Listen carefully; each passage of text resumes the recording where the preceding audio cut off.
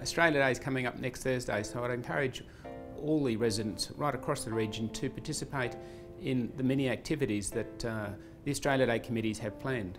From the boat races in Oakey to the sausage sizzle at Picnic Point to Highfields Village, which has their historic museum open.